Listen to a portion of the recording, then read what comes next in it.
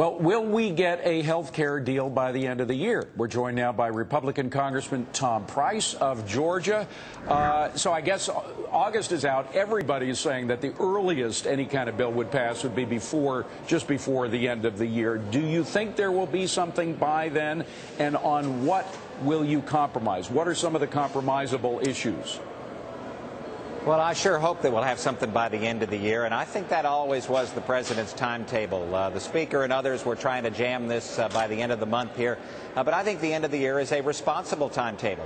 What we hope happens between now and that time is that we're able to sit down together in a constructive and positive way and come up with a solution that meets the needs of the American people, that's patient-centered, not government-centered, not insurance-centered, but patient-centered. And there's so many wonderful opportunities out there to embrace that would result in that positive type of plan that I hope we're able to get there as a Congress. Representative, to hear you say that is certainly nice, because we hear a lot of Republicans who are saying, no way, no how, we don't like it no matter what. They're definitely against Obama's plan, but give us some specific Republican ideas for health care reform. And of course, it certainly matters to us that you yourself are a physician, so we like that perspective. But tell us what some real concrete ideas coming from your side would be.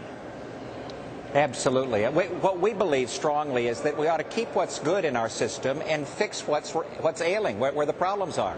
And the problems are the costs. The costs are going up about that. They're also concerned that if they lose their job or they change jobs, they can't take their insurance with them. Now, there are relatively simple ways to fix those things by increasing portability, by making it so that everybody can afford health insurance through a system of tax deductions and tax credits. So you make certain that it's not just financially feasible and attractive, but that it's foolish for anybody not to be insured. And then to make it so that patients and families own and control their health insurance policy or their health coverage. What that does is make it so that insurance companies have to be responsive to them, which would indeed be a novel thing.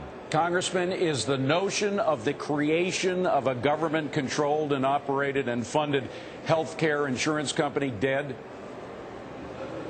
Oh, I sure hope so, because I think that's what concerns the American people. They know that if the government runs something, to quote, compete, it never runs it fairly. It always skews the system. It's an unfair competitor.